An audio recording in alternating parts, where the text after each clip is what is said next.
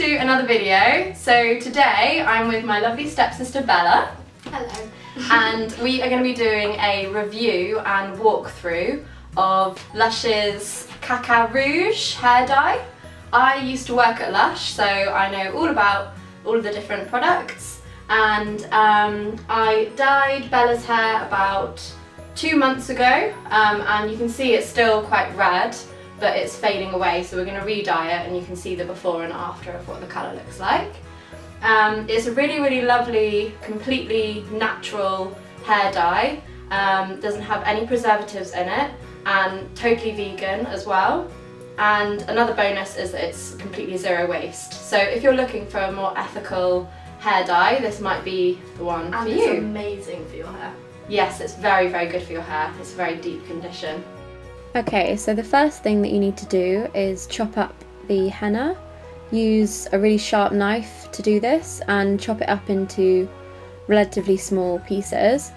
For Bella's hair, we used about half a block of henna, but it depends how long your hair is and how thick it is to how much you'll use. So this is what it should look like. Then you need to melt the blocks of henna in a bain-marie style. This should take about 10 minutes. It does melt quite slowly, and just keep stirring it. And the kind of consistency that you want is this thick soup-like consistency. I found that gives the best results, and you want the henna to be very hot because that helps the colour develop. The dye gets everywhere, so make sure everywhere's covered with newspaper, and we made these newspaper shoes as well to protect our feet. Essential for the process. Now we're ready to put the henna on. Make sure your hair's well brushed before, and you can just see what I'm doing here. I split the hair into equal sections, about 2 inches in each section. And I'm actually using an old paintbrush to apply it, which I found is a lot easier. I then wrap up each little section into a little donut ball.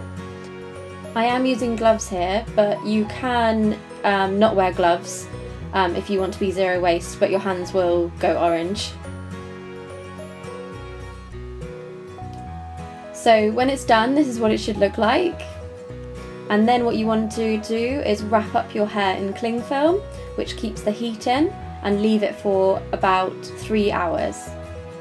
So this is the finished result on Bella's hair. As you can see, it's a beautiful red colour.